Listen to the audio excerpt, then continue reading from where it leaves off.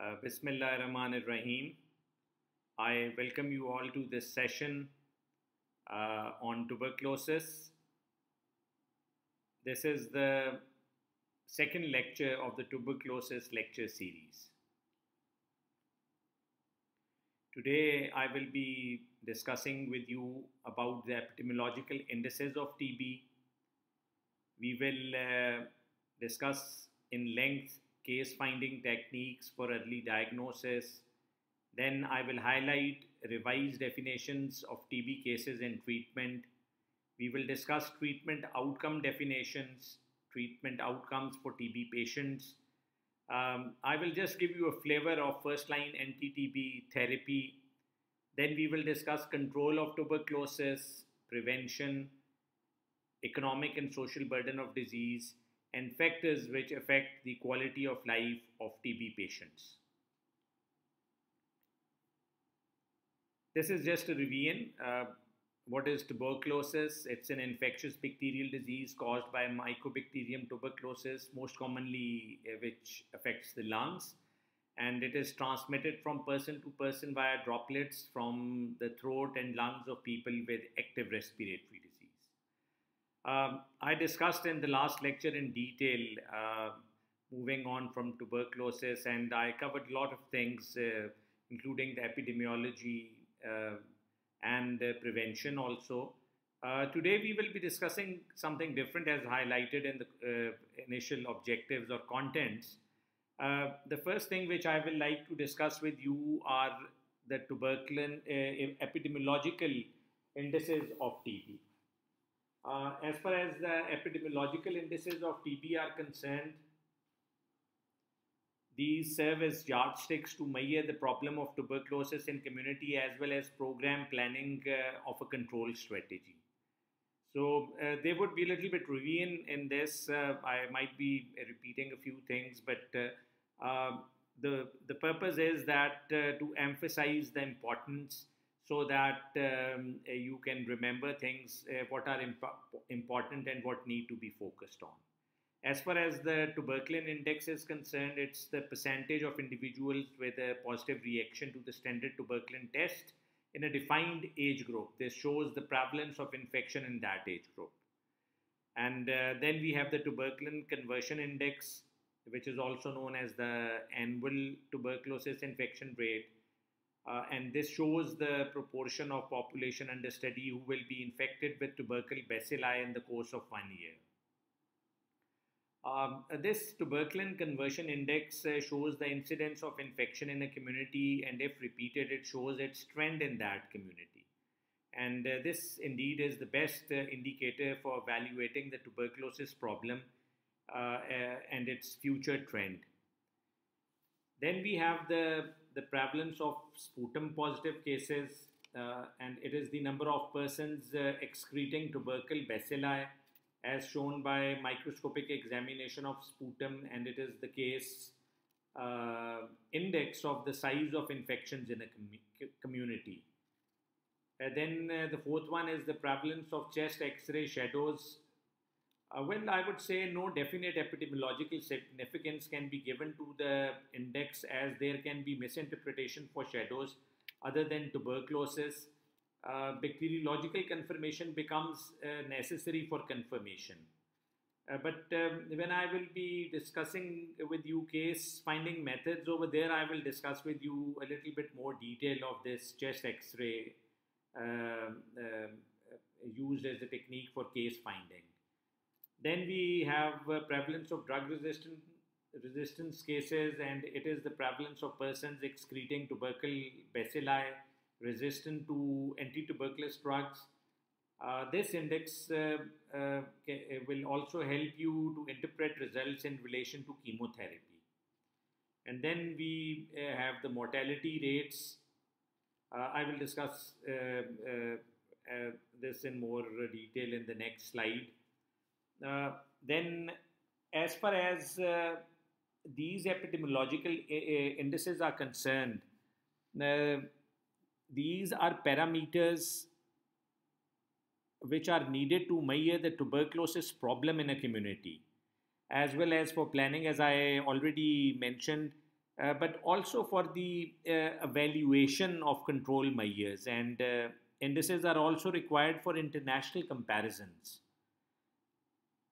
Uh, Furthermore, as far as incidence is concerned, this is defined as the number of new and recurrent relapse episodes of TB, which includes all forms of TB occurring in a given year.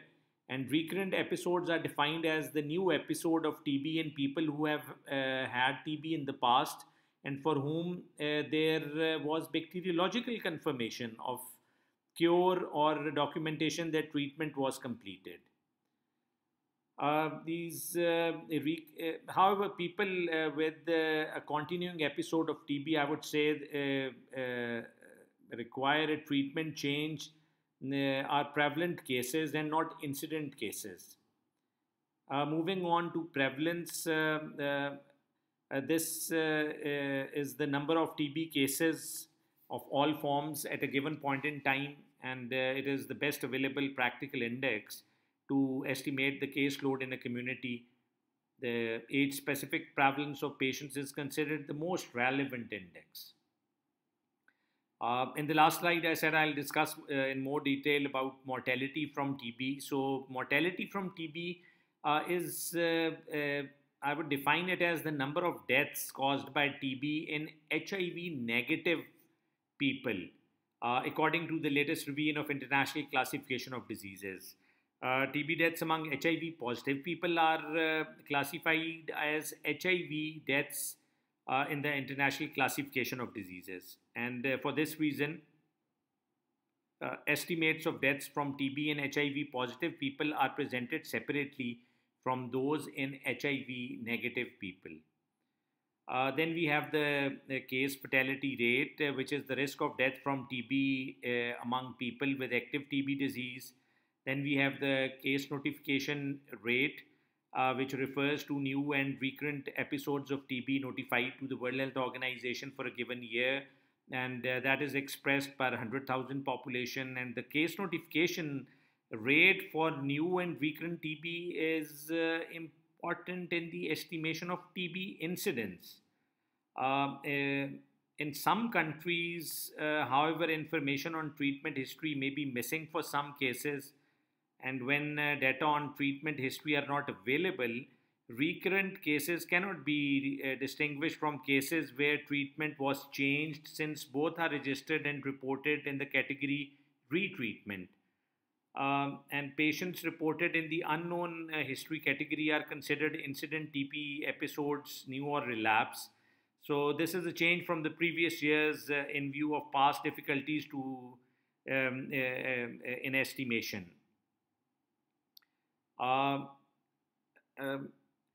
After case notification rate, I haven't mentioned over here, but I recall there's a case detection rate. You should also note it down. And the case detection rate is calculated as the number of notification of new and relapse cases in a year divided by the estimated incidence of such cases in the same year. Finally, we have the prevalence of drug-resistant cases, and it is the prevalence of patient excreting tubercle bacilli resistant to anti-tuberculous drugs, and this index is directly related to chemotherapy. And it has two components. One is the prevalence of infection. It is the percentage of individuals who show positive reaction to the standard tuberculin test. And when the test is done in defined age groups, it yields age-specific prevalence, which is far more superior indicator than the mere percentage of positive reactions in the total population. And the second component in this prevalence of drug-resistant cases is the incidence of infection. And this is the, I would say, annual infection rate. It is the percentage of population under study who will be newly infected by Mycobacterium tuberculosis among the non-infected of the preceding survey during the course of 1 year. This reflects the annual risk of being infected or reinfected in a given community. And in developing countries, every 1% of annual risk of infection is said to correspond to 50 new cases of smear positive pulmonary tuberculosis per year for 100,000 general population, also known as tuberculin conversion index. Uh, Now, I would like to discuss with you some case finding techniques for early diagnosis. As far as the case finding techniques for early diagnosis are concerned, I also discussed these with you in my previous lecture, and we went into detail about them, discussing them in detail. But over here, I would say that these are very important. That is why I am just repeating them. The tuberculin test, one of the most important, has been stated in all the textbooks everywhere. And the tuberculin test is easy to perform and can give positive information as to whether or not a person has had tubercular infection. And tuberculosis surveys in children also give an indication of prevalence of infectious cases in the population. Higher the tuberculin reactor rate, higher is the level of infection in the community. So tuberculin surveys also indicate the priority areas where anti-tuberculous measures should be applied urgently.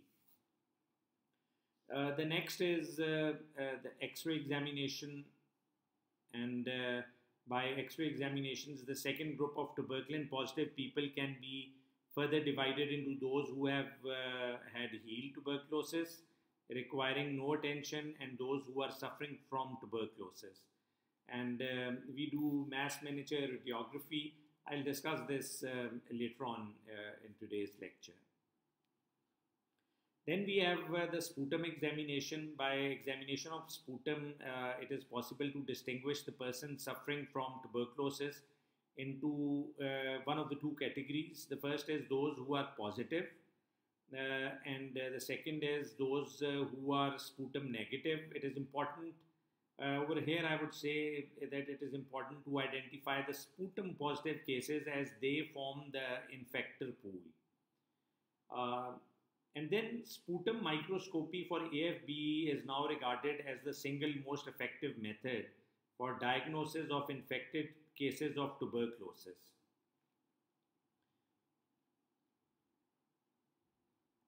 As far as mass miniature radiography is concerned,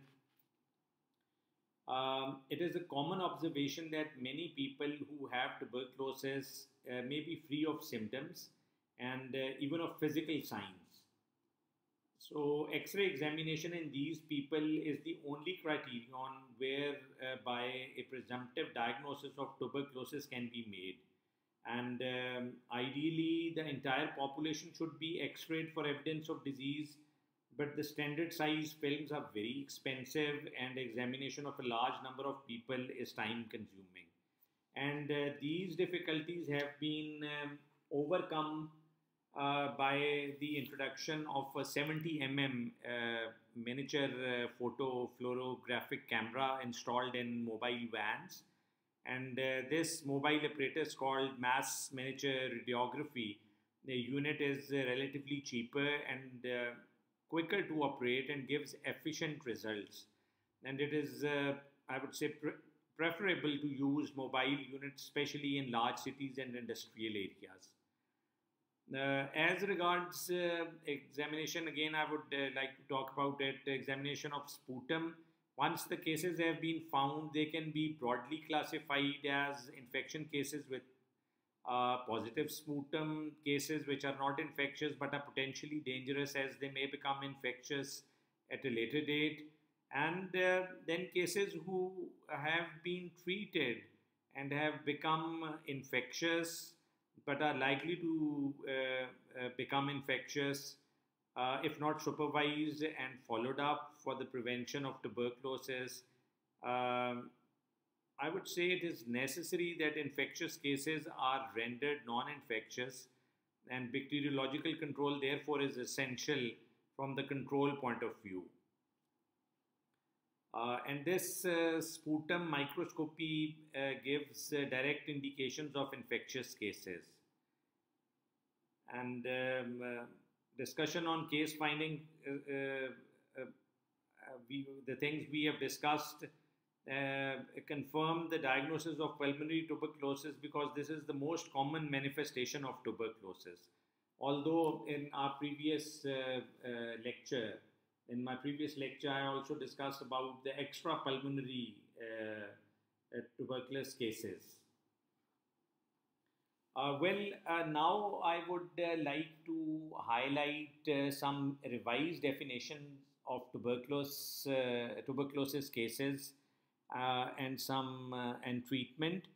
And as far as these revised definitions are concerned, the World Health Organization has issued updated guidance on definitions of cases and treatment outcomes, which are and associated reporting framework. And these updates were necessary to accommodate diagnosis using expert like MTB, RIF, and other WHO endorsed molecular tests, as well as offering an opportunity to improve the aspects of existing framework, such as inclusion of more comprehensive reporting of TB cases among children. So when we start discussing the updated definitions, uh, uh, we need to discuss presumptive case. And presumptive TB refers to a patient who presents with symptoms or signs suggestive of TB, previously known as a TB suspect. Then moving on to the case definitions. The first is a bacteriologically confirmed case. And a bacteriologically confirmed TB case is one from whom a biological specimen is positive by smear microscopy, culture, or through expert or MTB or RIF. All, I would say, such cases should be notified regardless whether TB treatment has started or not. And then, as you can see in the slide, our clinically diagnosed a TB case is one who does not fulfill the criteria for bacteriological confirmation, but has been diagnosed with active TB by a clinician or other medical practitioner who has decided to give the patient a full course of TB treatment. And this definition includes cases diagnosed on the basis of X-ray abnormalities or suggestive histology, and extrapulmonary cases without laboratory confirmation. Clinically diagnosed cases subsequently found to be bacteriologically positive before or after starting treatment should be reclassified as bacteriologically confirmed. And when we talk about bacteriologically confirmed or clinically diagnosed cases of TB, we can further classify them into anatomical site of disease, or history of previous treatment, drug resistance, HIV status. So all of these are important. And if we talk about the classification based on anatomical site of disease, this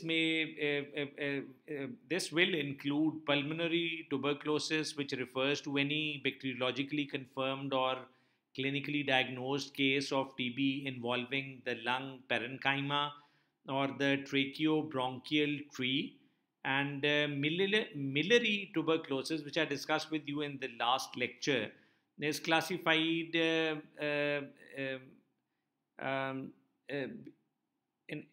a manner that there are lesions in the lungs, and tuberculous intrathoracic lymphadenopathy, which is mediastinal or hilar, or tuberculous pleural effusion with radiographic abnormalities in the lungs, constitutes a case of extrapulmonary tuberculosis.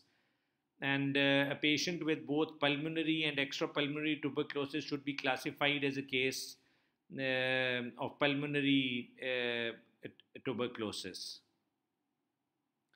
Then we have extrapulmonary tuberculosis, which refers to any bacteriologically confirmed or clinically diagnosed case of TB involving organs other than the lungs, which may include the pleura, the lymph nodes, abdomen, genitourinary tract, skin, joints, bones, and the meninges. Uh, Further, moving on further, the other is the classification based on history of previous TB treatment. Uh, and this classification based on history of previous TB treatment are slightly different from those previously defined.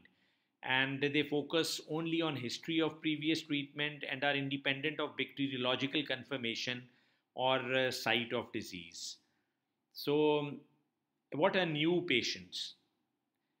New patients are those patients who have never been treated for TB or have taken anti-TB drugs for less than 1 month. So these are new patients.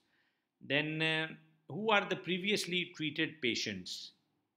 The patients who received 1 month or more of anti-TB drugs in the past, and they are further classified by the outcome of their most recent course of treatment, which includes relapse patients. And as far as relapse patients are concerned, relapse patients have previously been treated for TB and were declared cured or treatment completed at the end of their most recent course of treatment and are now diagnosed with a recurrent episode of TB, either a true relapse or a new episode of TB caused by reinfection. Then treatment after failure patients are those who have previously been treated for TB and whose treatment failed at the end of the most recent course of treatment. Then we have the treatment after loss to follow-up patients have previously been treated for TB and were declared lost to follow up at the end of their most recent course of treatment. These were previously known as treatment after default patients. Then we have the other previously treated patients are those who have previously been treated for TB but whose outcome after their most recent course of treatment is unknown or undocumented. Then finally, we have patients with unknown previous treatment history. They do not fit into any of the categories listed above. And new and relapse cases of TB are incident TB cases. Still, we have another kind of classification which is based on drug resistance.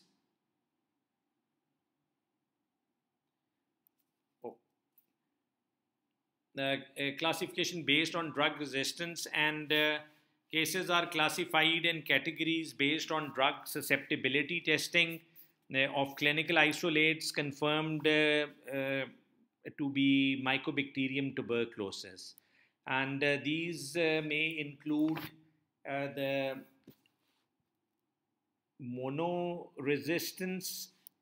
Monoresistance means the resistance to more than one.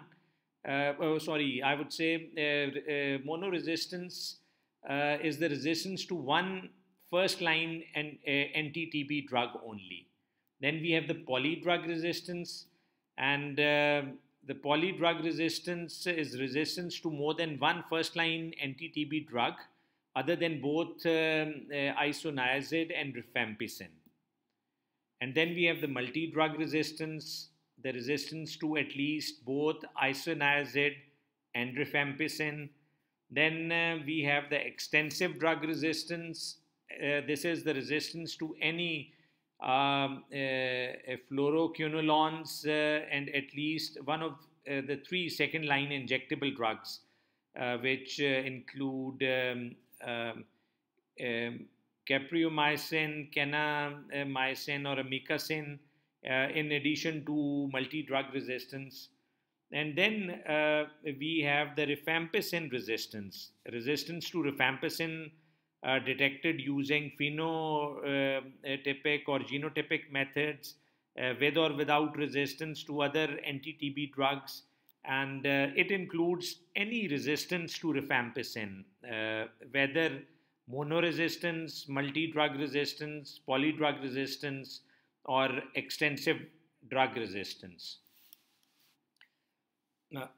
Excuse me.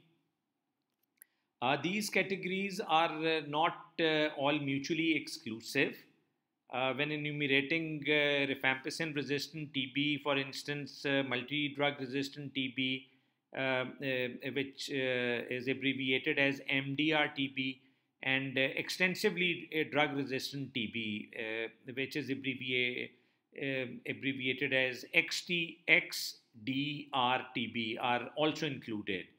And while it has been the practice until now to limit the definitions of monoresistance and polydrug resistance to first line drugs only, future drug regimens may make it important to classify patients by their strain resistance patterns to fluoroquinolones, second line injectable agents, and any other anti TB drug for which reliable uh, uh, drug resistance becomes available.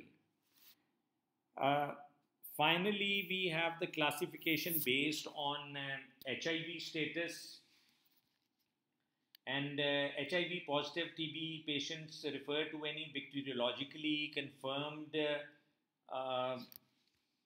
or clinically diagnosed case of TB who has positive result from HIV testing conducted at the time of TB diagnosis or other documented evidence of enrollment in HIV care. Such an enrollment in the patient's register or in the ART register once ART has been started, antiretroviral therapy. And as far as these are concerned, we have the HIV positive TB patient, which refers to any bacteriologically confirmed or clinically diagnosed case of TB who has a positive result from HIV testing conducted at the time of TB diagnosis or other documented evidence of enrollment in HIV care, such an enrollment in the pre-ART register or in the ART register once ART has been started. Then we have the HIV negative TB patient, which refers to any bacteriologically confirmed or clinically diagnosed case of TB who has negative result from HIV testing conducted at the time of TB diagnosis. And any HIV negative TB patient subsequently found to be HIV positive should be reclassified accordingly. And then finally, we have the HIV cases in which HIV status is unknown. TB patient refers to any bacteriologically confirmed or clinically diagnosed case of TB who has no result of HIV testing and no other documented evidence of enrollment in HIV care. And if the patient's HIV status is subsequently determined, he or she should be reclassified accordingly. With this, I think I conclude. I would like to conclude with the revised definitions of tuberculosis cases and treatment. Now I will like to discuss with you the treatment and outcome definitions. These are also very important. As far as the treatment and treatment outcome definitions are concerned,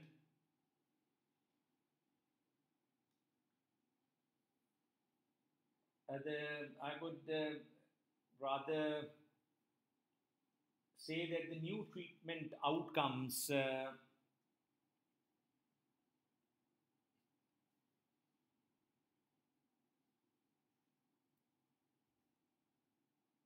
Yeah, that's it. Uh, Treatment outcome definitions make a clear distinction between two types of patients. And the first are the patients treated for drug susceptible TB, and the second are patients treated for drug resistant TB using second line treatment defined as combination chemotherapy for drug resistant tuberculosis, which includes drugs other than those which we discussed in the last chapter. The two groups are mutually exclusive. Any patient found to have drug resistant TB and placed on second line treatment is removed from the drug susceptible TB outcome cohort. And this means that management of the standard TB register and of the second line TB treatment register needs to be coordinated to ensure proper accounting of the outcomes of treatment. Uh, Treatment outcomes for TB patients, excluding patients treated for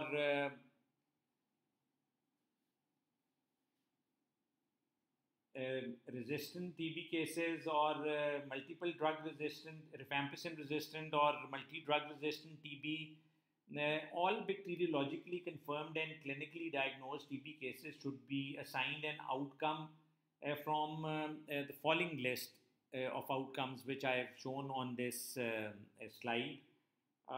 If, except those with rifampicin resistant TB or multi-drug resistant TB who are placed on a second line drug regimen. And when we come to these outcomes, I will discuss with you only treatment outcomes for TB patients, including patients treated for rifampicin resistant or MDR TB. And as far as the first outcome is concerned, is whether the patient was cured or not.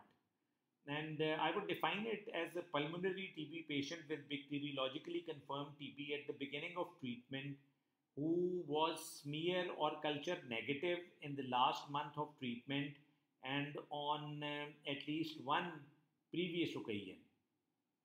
And as far as treatment completed is concerned, it could be defined as a TB patient who completed treatment without evidence of failure, but with no record to show that sputum smear or culture results in the last month of treatment and on at least one previous occasion were negative, either because tests were not done or because results are unavailable. As far as treatment failed is concerned, I think we would define it as a TB patient whose sputum smear or culture is positive at month 5 or later during treatment. Then, as far as the patients who have died, a TB patient who dies for any reason before starting or during the course of treatment. So this is also an important outcome. Then loss to follow up. This is a TB patient who did not start treatment or whose treatment was interrupted for 2 consecutive months or more.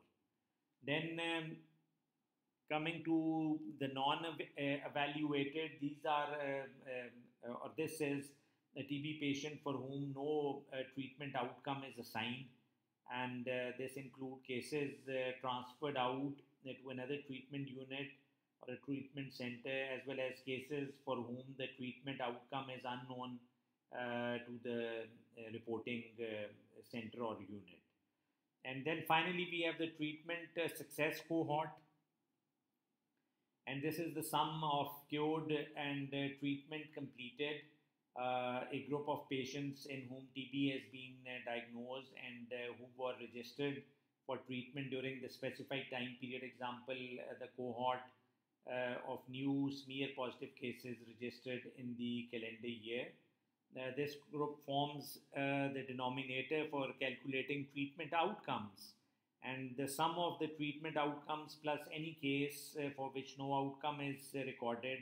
example, still on treatment, should equal to the number of cases registered.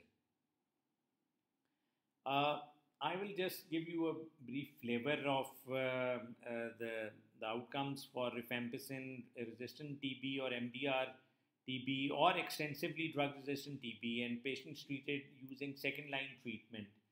Um, when we discuss about the outcomes in these patients, then cured means treatment completed as recommended by the national policy or now in our case after the 18th amendment the national policies are translated into the provincial policies and I would say over here that treatment completed as recommended by the policy of the program, TB control program, without evidence of failure and three or more consecutive cultures taken at least 30 days apart are negative after the intensive phase.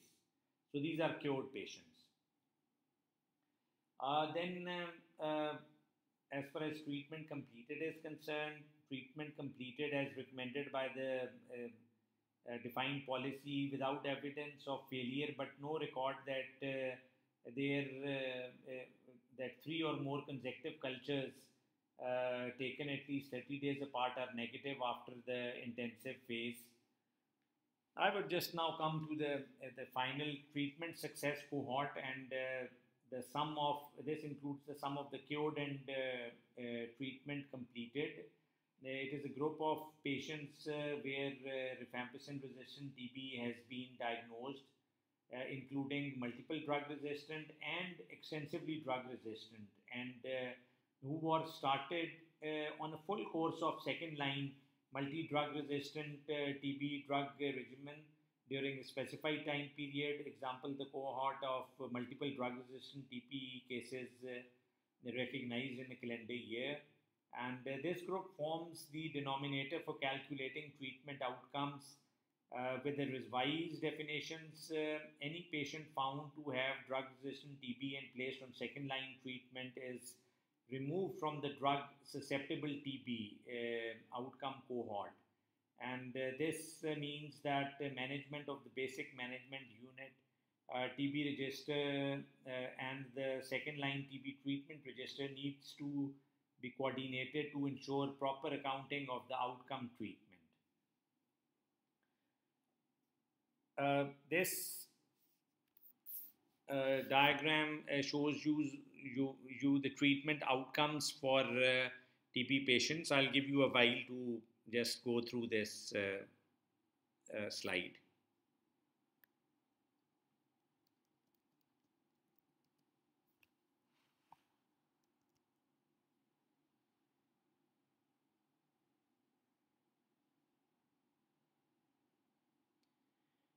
Well, treatment outcomes for participating multi-drug resistant tuberculosis patients receiving MDR treatment and non-MDR TB treatment. The circles from inside to outside represented treatment regimen. Then treatment outcomes at the end of treatment course and treatment outcomes at the last follow-up. I took this slide from a study just to give you an overview that how the treatment outcomes were kind of plotted over here, how the thing moves on. This is another slide I would like to share with you, and you should go through it. It is self-explanatory. I don't need to explain it to you. This is a patient-initiated pathway that if a patient accesses healthcare, what are the screening pathways and how we can minimize barriers to healthcare access, how we can strengthen identification of patients with suspected TB, and as you can see, improving knowledge and awareness is important, and ensuring quality assured diagnosis, then improve referral and notification practices. I'll just give you a while, you can just go through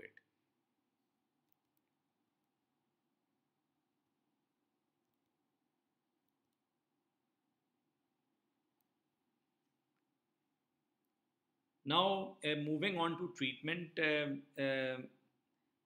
we discussed treatment in my last lecture, which was the first lecture of this series on tuberculosis. Over here, as you can see in this chart, it is the mechanism of action, dosage, and most common adverse effects of the first line anti-tuberculous therapy. So again, this chart is self-explanatory, but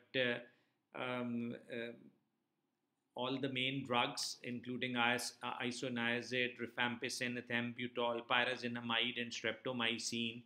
Um, um this chart shows their mechanism of action, how these drugs work, and what is the dose. How do we calculate the dose, which is a milligram per kg body weight per day. So you can also consult it later on. And then adverse effects are important. And one of the reasons why at times treatment is discontinued is because of these adverse effects. There are several reasons for discontinuation of treatments without completing the complete treatment. There is a dropout rate. So there are different reasons for the dropout, but one reason are the adverse effects. So we need to counter the adverse effects also. But you can just go through this chart and see, and then we move forward.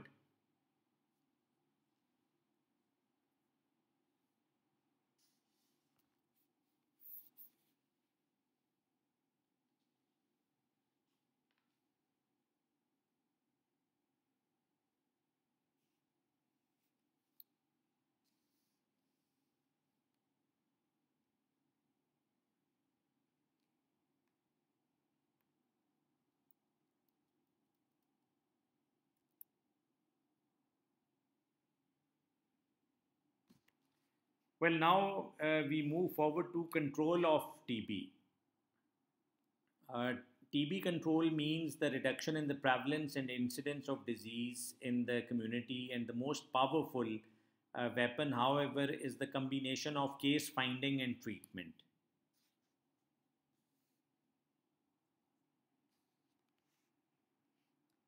When it comes to case finding, uh,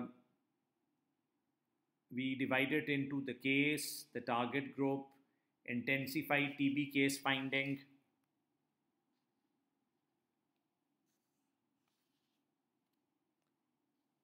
You can just go through it, and then we will discuss it further.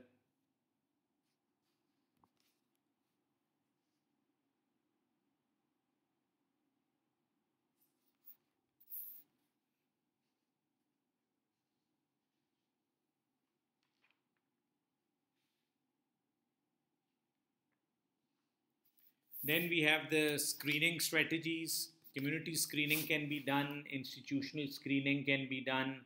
We have the case finding tools, which include sputum examination. Uh, we've already discussed it, but I would just give you again highlighted that sputum smear examination by direct microscopy is now considered the most is the considered the method of choice. And the reliability, cheapness, and ease of direct microscopic examination has made it number one case finding method all over the world. And it enables us to discover the epidemiologically most important cases of pulmonary tuberculosis, that is, those excreting tubercle bacilli in their sputum. And this is the group which contributes most of the new cases to the pool of infection every year.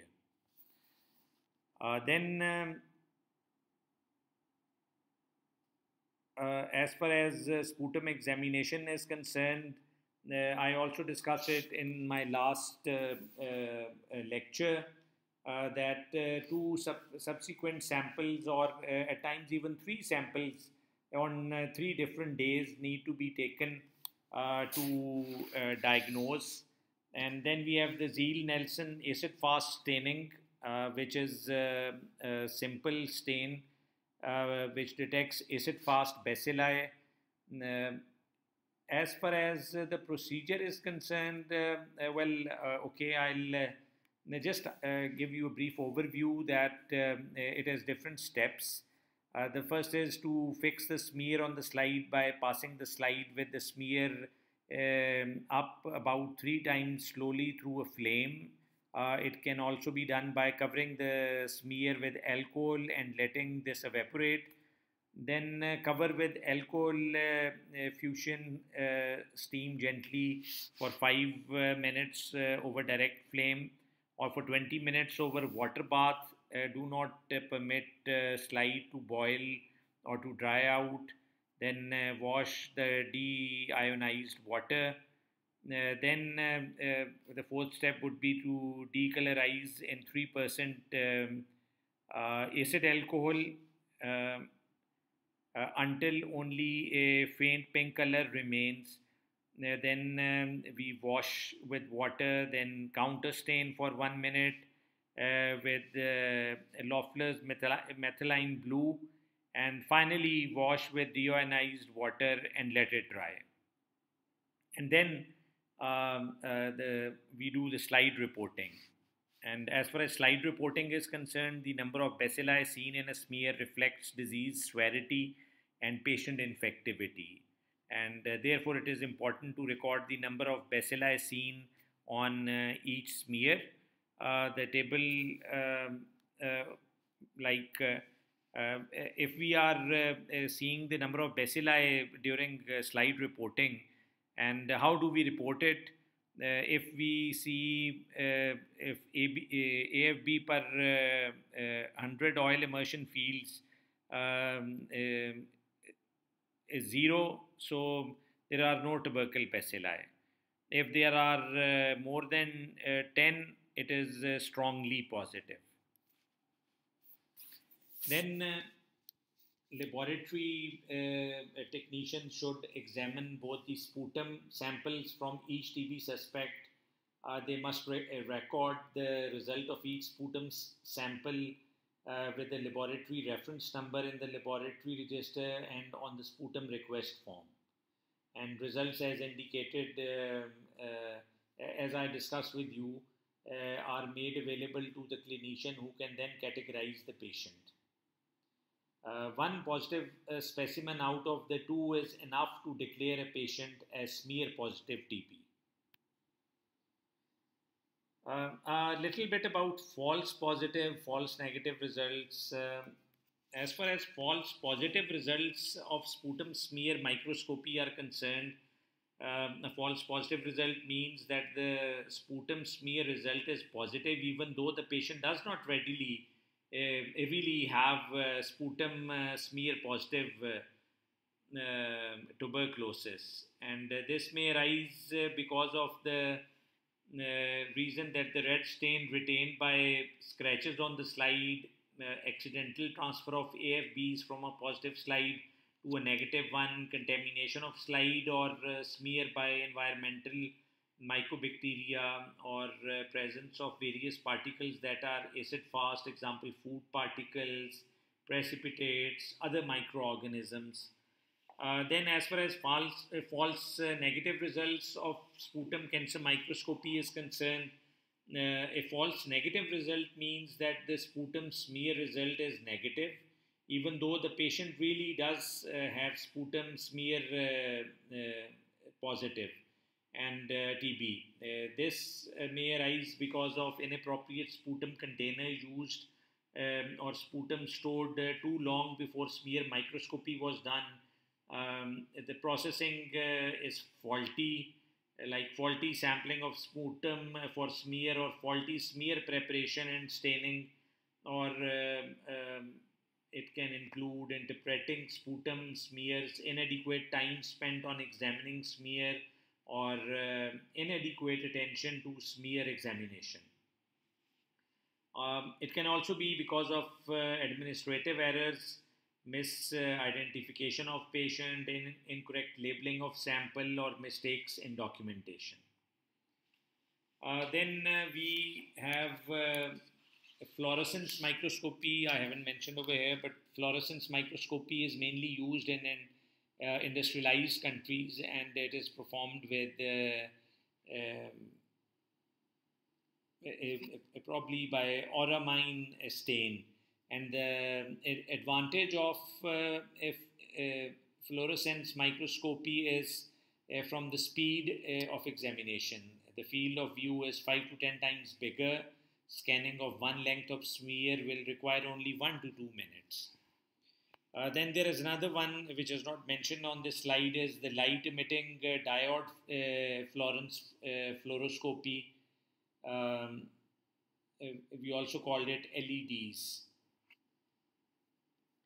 And in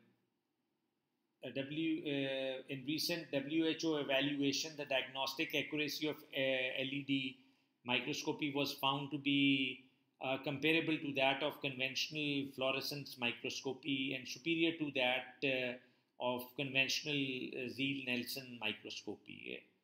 It is therefore recommended that LED microscopy be phased in as an alternative to conventional ZN light microscopy in both high and low volume laboratories, and also to be introduced in developing countries.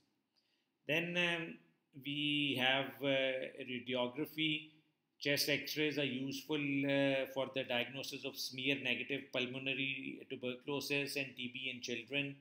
It is not routinely indicated in smear positive cases, and x-rays are valuable tools for the diagnosis of pleural and pericardial effusion, especially in early stages of disease when clinical signs are minimal. And it is essential in the diagnosis of miliary tuberculosis.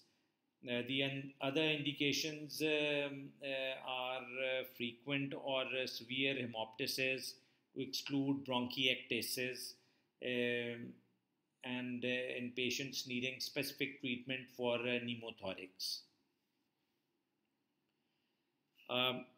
Further, as far as control of TB is concerned, you can just go through this list and then I will discuss with you each of them.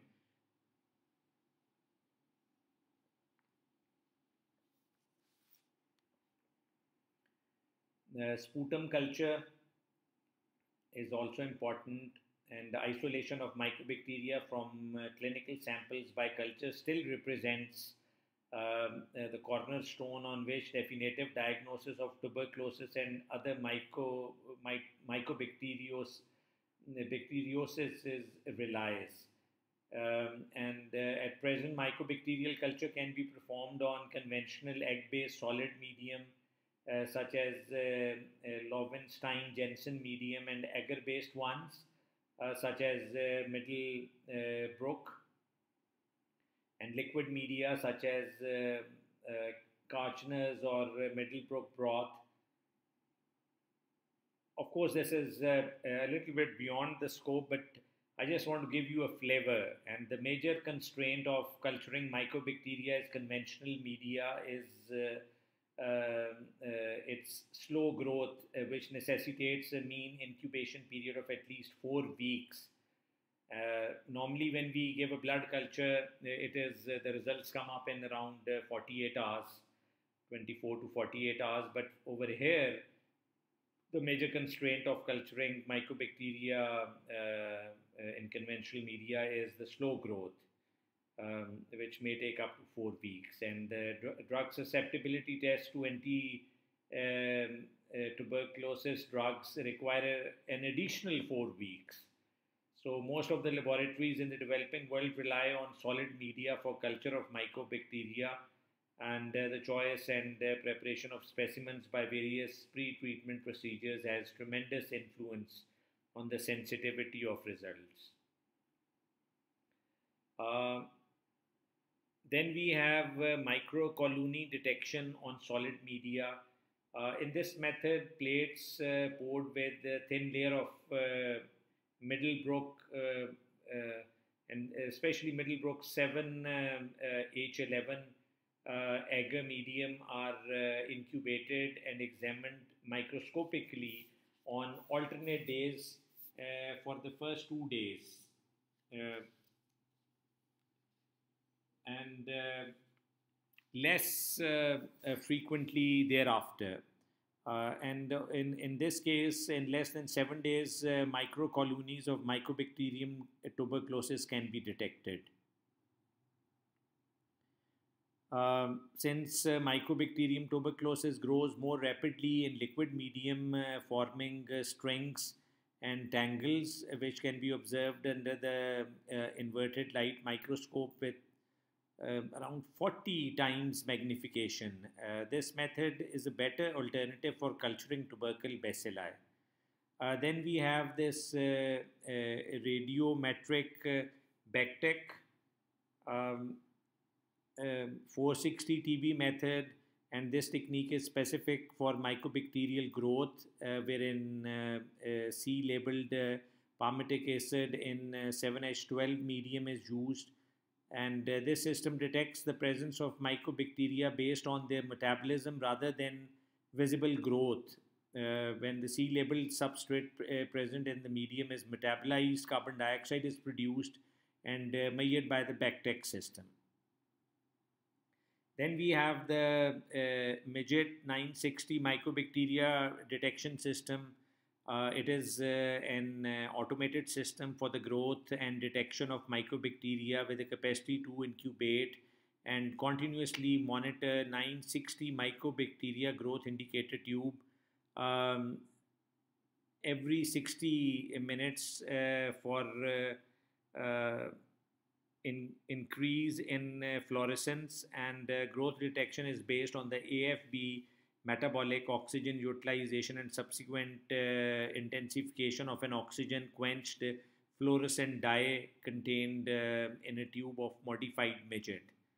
And a series of algorithms are used to determine presumptive positivity and alert the operator to the presence and location of positive tubes.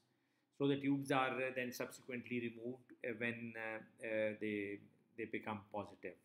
The rest still remain within the system. Then we have the MB-backed system. This is a non-radiometric continuous monitoring system with a computerized database management, and the system is based on colorimetric detection of carbon dioxide. Then detection and identification of mycobacteria directly from clinical samples can be done. Both genotypic, molecular and phenotypic methods are available with newer modifications for the diagnosis of tuberculosis as an alternative to smear microscopy. And while shedding light on the genotypic methods, we have the polymerase chain reaction, typically known as the PCR, which allows sequence of DNA present in only a few copies of mycobacteria to be amplified in vitro, such that the amount of amplified DNA can be visualized and identified.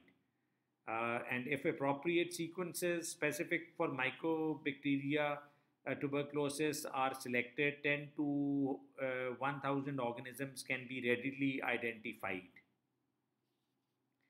This PCR methodology is rapid. Results are available within a day of DNA extraction from the sample. A number of target genes of mycobacterial DNA have been evaluated for diagnosis of PCR by PCR and various other genotypic methods. The most common target used in the PCR is the IS6110. So again, this is a little bit beyond your scope, but of course you need to know at least about the methods. Then we have the transcription mediated amplification and nucleic acid amplification. This approach identifies the presence of genetic information unique to Mycobacterium tuberculosis complex directly from pre-processed clinical specimens. Then we have the cartridge-based nucleic acid amplification test. The second generation NAT-based TB diagnostics offer the prospect of very high sensitivity approaching that of liquid culture, the current gold standard for TB diagnosis. In addition to some versions of the nucleic acid amplification test, which we call NAT, also provides information on drug susceptibility to rifampicin, which is a surrogate marker in most countries for identification of patients who are most likely to have multi-drug resistant TB. Thus, this allows the early initiation of standardized second line TB treatment. Then we have the gene expert, MTB or RIF uh, method, which detects DNA sequence specific for Mycobacterium tuberculosis and rifampicin resistance by PCR, and it is based on the um, CAFED Gene Expert System, which is a platform for rapid and simple to use nucleic acid amplification tests. Then we have the phenotypic methods, and one is the fast plaque TB. This is an original phage based test which uses the mycobacteriophage to detect the presence of Mycobacterium tuberculosis directly from sputum specimens. It is a rapid manual test, easy to perform, and has an overall higher sensitivity when compared with sputum smear microscopy in newly diagnosed smear positive TB. Then we have we can undertake serological diagnosis of tuberculosis, and most of the serological tests have low turnaround time, high negative predictive value, and are useful as screening tests. The limitation of these tests is low sensitivity in smear negative patients. HIV positive cases and in disease endemic countries with a high infection rate.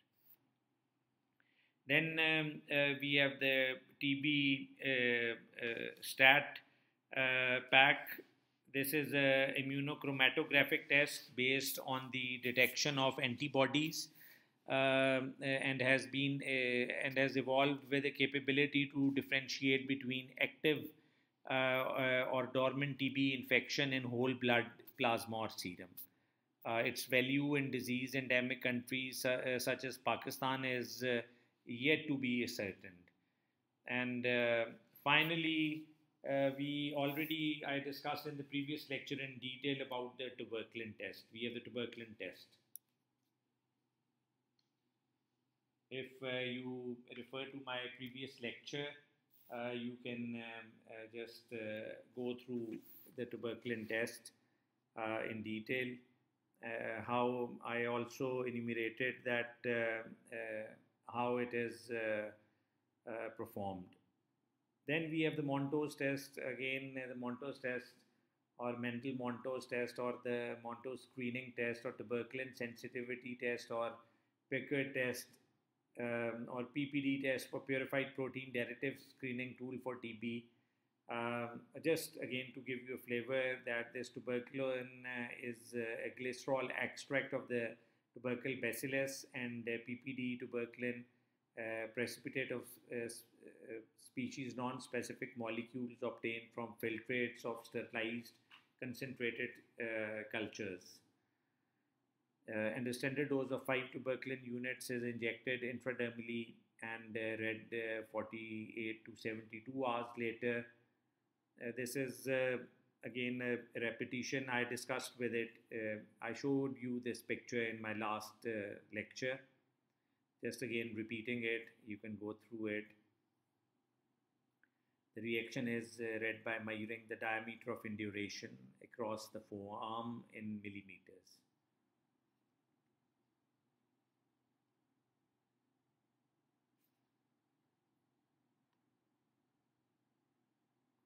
You can just go through it. I discussed it with you in my last session.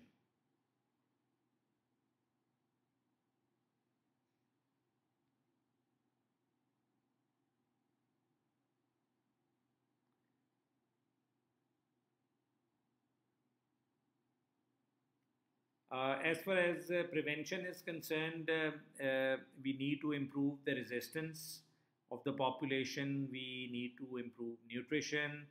Then uh, we need to incorporate organizations in the prevention of tuberculosis.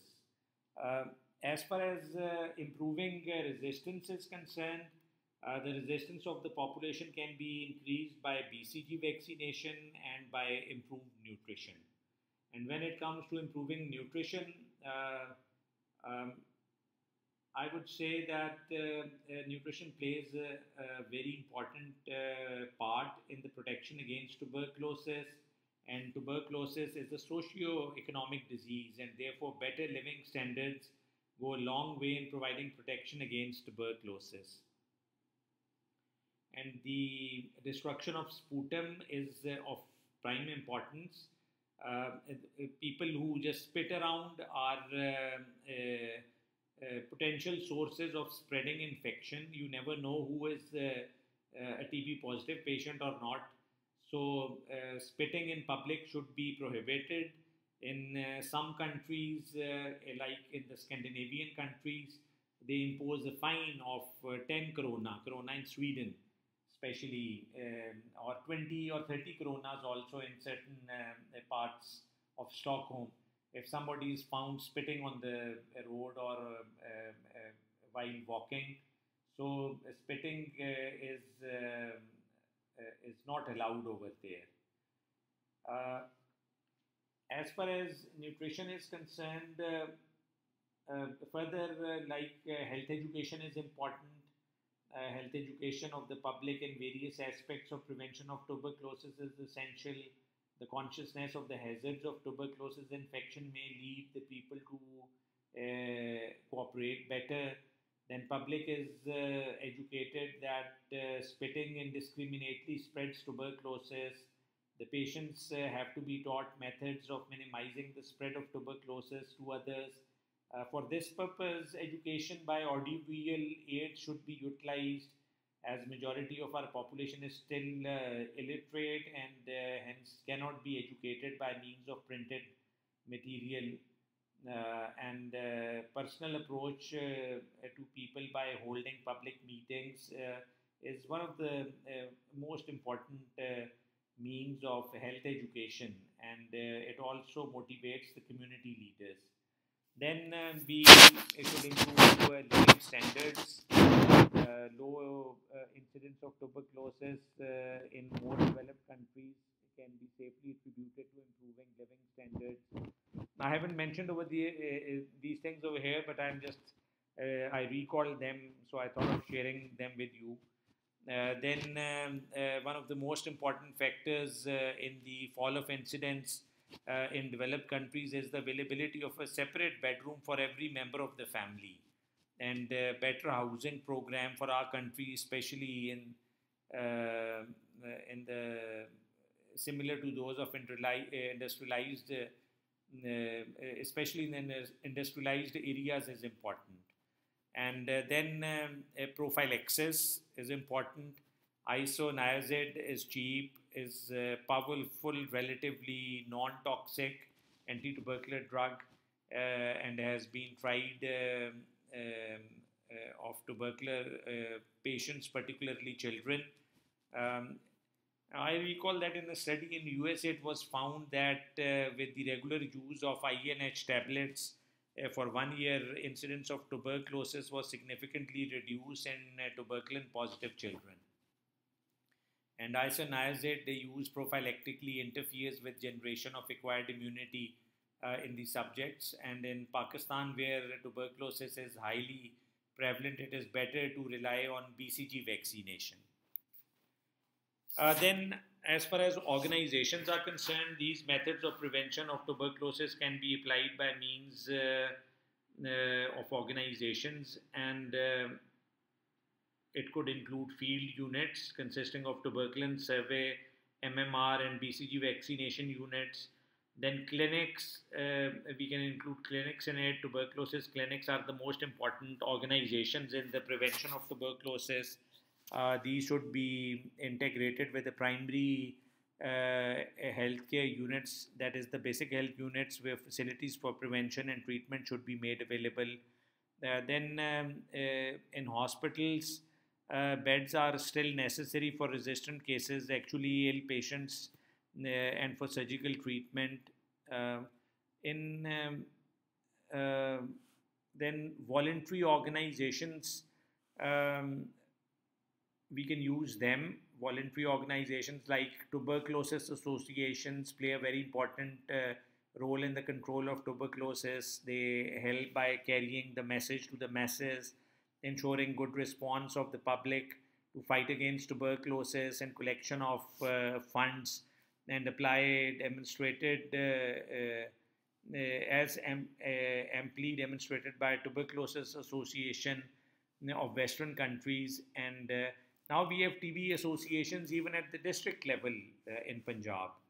So, main, which is a province of Pakistan, then main fields of activity for voluntary organizations could be uh, raising mass awareness for fight against tuberculosis, imparting health education, providing domiciliary control services, preventing drug default, ensuring public cooperation with TB control organizations, organizing rehabilitation program and aftercare, then supplementing government efforts, collecting funds, providing social relief, creating climate of legislation and taxation. Now I'm almost near to the end of today's presentation.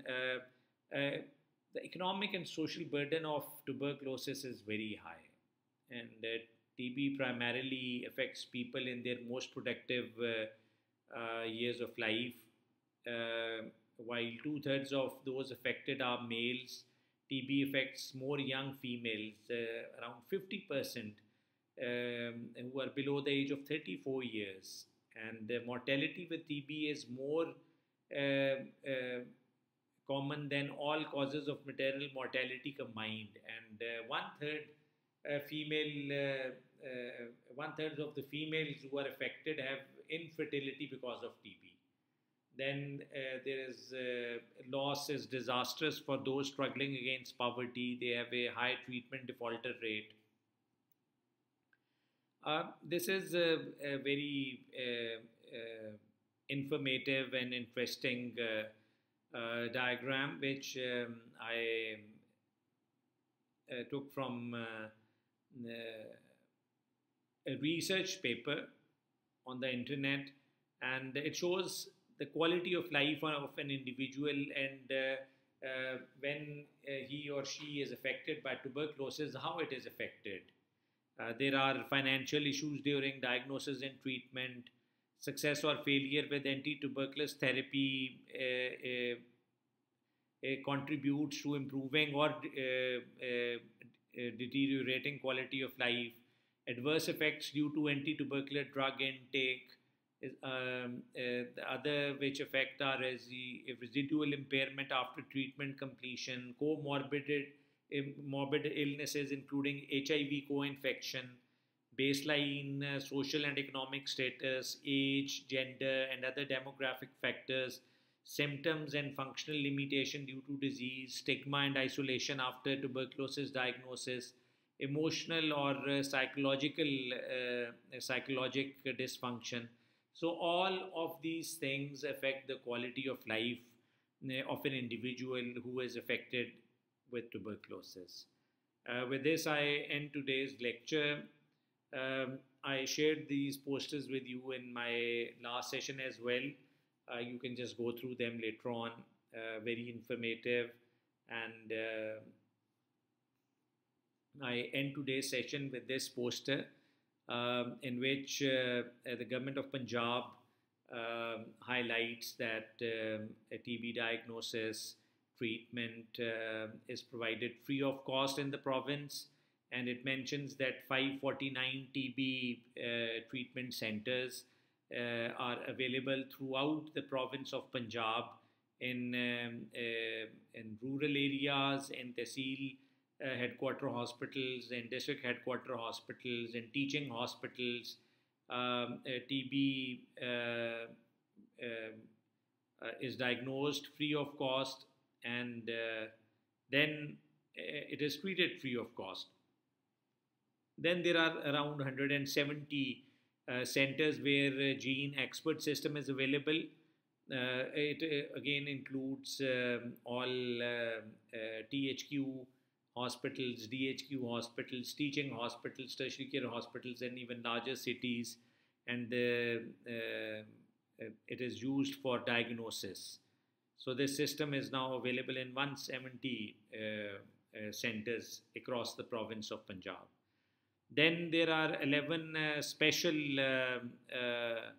centers for drug-resistant TB treatment, and this is mentioned over here. Then the toll-free number is mentioned over here. With this, I end today's session. I thank you all for your time and interest.